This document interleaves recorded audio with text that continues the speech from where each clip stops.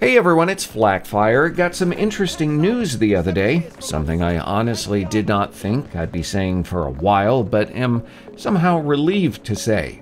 EA just announced new major content for Battlefield 2042 will end with Season 7.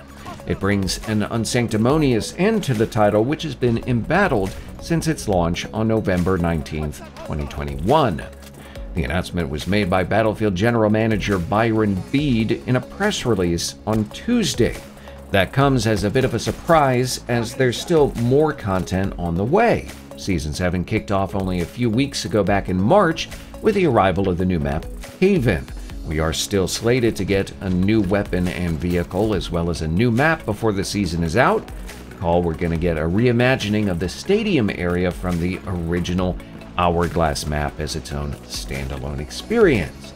Although new major content will cease after the current season, Beede says Battlefield 2042 will continue to receive support in the form of new in-game challenges, events, modes, and ongoing maintenance. The announcement had me a bit taken aback. Right, Battlefield 2042 seemed to be improving. Developers recently completed the overhaul of all the game's original launch maps, and things were arguably looking up. The game had had a successful resurgence with Season 6 Dark Creations. However, it appears that wasn't enough to save the title, which had struggled following a rough launch, sporadic updates, and a questionable commitment to live service. Personally, I'm not terribly surprised. In fact, I'm half tempted to commend EA for supporting Battlefield 2042 as long as they have. Were its issues not self-inflicted? We were only promised 4 seasons of content for the title, and that is honestly where I expected them to cut their losses. Developers did do their best to undo poor early decisions and polish the game to a reasonable standard, even if it took over 2 years. It's still a tragic waste of time and resources, especially if those issues could have been avoided in the first place. I do, however, think it's incredibly on brand for Battlefield to name a season turning point and then unceremoniously kill the game. That accurately embodies the uncertain roller coaster ride that has been Battlefield 2042 and highlights the disconnect between fans and EA. So, where do we go from here? Unfortunately, the future of Battlefield is anything but clear. We do know the next Battlefield title is officially in development. That was revealed a while back in an EA conference call, but a lot has happened since then. EA shut down Marcus Lehto's Ridgeline Studios, which was reportedly working on a narrative campaign set in the Battlefield universe. Some of those staff were moved to Ripple Effect, but Lehto left a week or so prior to the announcement, and that separation was not amicable. Criterion Studios has now taken the lead on whatever single-player experience is in development for Battlefield, and Beede recently revealed a team at Motive Studios is now going to join DICE, Criterion, and Ripple Effect in building, quote, a Battlefield universe across connected multiplayer experiences and single-player, end quote. Expectations currently for a fall 2025 release, and Bede's comments on Tuesday support this timeline.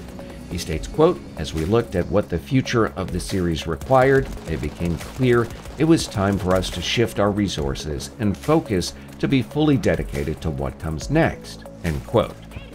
Battlefield as a series has really struggled since the success of Battlefield 1. Battlefield 5 followed a path eerily similar to that of Battlefield 2042. The game had a rough launch, alienated a chunk of its audience, and then after showing significant improvement, saw the plug pulled, starting to look like a pattern, and that's not a good thing for the series or the community. Whatever Battlefield does next, it unequivocally needs to nail it, because as the old adage goes, fool me once, shame on you. Fool me twice, no pre-orders. Fool me 3 times, Battlefield as a franchise gets shelved indefinitely. So, I hope EA and DICE take the time to get things right. On that note, we did see a glimmer of hope in Bede's comments from the other day. He stated, quote, we have an ambitious vision to embrace and unlock the vast potential of the series' class-based squad play and immersive, intense battles, end quote. Battlefield returning to its class-oriented roots would be a good first step. Meanwhile, though, Battlefield 2042 leaves a complicated legacy. Yes, developers basically salvaged the title, but they paid a heavy price. The relationship between players in Battlefield is more complicated than it's ever been, and a mere handful of content creators still play the game regularly. Its abrupt end also means it's likely the game's narrative will remain unfinished, something of a shame given the passing of Irish's voice actor Michael K. Williams in 2021. I would really love to have seen everything come together around that character in a meaningful way, and I think if we are going to get a resolution to the narrative here, it's going to be kind of rushed and shoehorned, and just not really what I wanted to see when it came to that.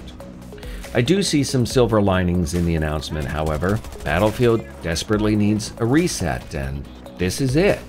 It's also somewhat of a relief that there is a defined end in sight. It's been very difficult to be both a player and a content creator with just all of that uncertainty hanging over the franchise. There have been a ton of different lessons learned by developers over the life of the game. I'm not necessarily talking about creative directions or valuing feedback. Certainly, those things are important, but I think rather a development perspective.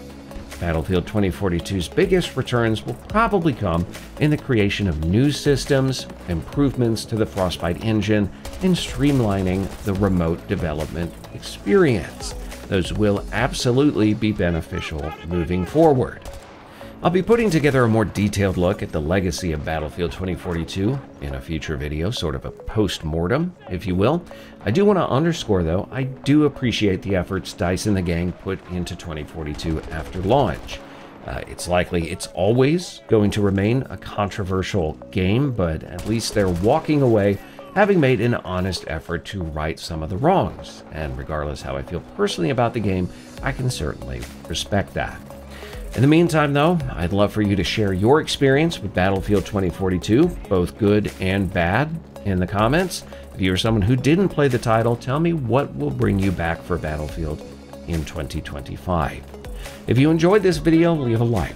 If not, a dislike. Make sure to subscribe and tap the bell to get updates on all the latest Battlefield videos, because I guess now we're in speculation mode, as, hey, it's officially on the horizon.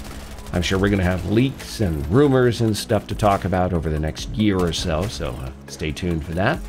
But if you want to support the channel, keep your money, share this video. It goes a long way to help. And as always, thanks for watching.